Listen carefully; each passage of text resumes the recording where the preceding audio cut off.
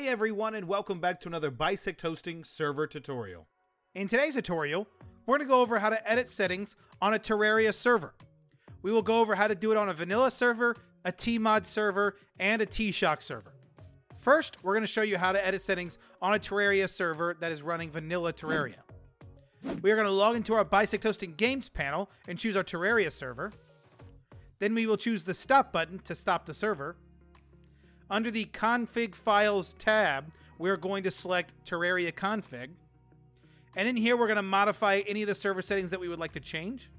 Once we're done changing those settings, we can choose the Save Content button. Then we can go back to the Home tab, start our server, and we'll have edited settings on our Terraria server. We will now go over how to edit settings on a Terraria tMod server. First, we're going to log into our BisectHosting Games panel, and we're going to select our Terraria server running tModLoader. Then we are going to choose the Stop button to stop the server. We can then go to the Files tab, and we open the config.txt file. And here we're going to modify any server settings that we would like to change. And then we will choose the Save Content button. Then we can go back to the Home tab, start our server, and we will have edited the settings on our Terraria tMod server. Lastly, we will go over how to edit settings on a Terraria TShock server. First, we're going to log into our BisectHosting Games panel and choose our Terraria server. Next, we're going to choose the Stop button to stop the server. We will then going to go to the Files tab, and we are going to open the TShock folder.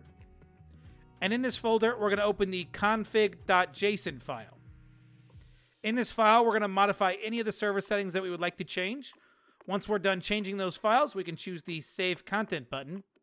Then we can go back to the Home tab, start our server, and we will have edited the settings on our Terraria TShock server.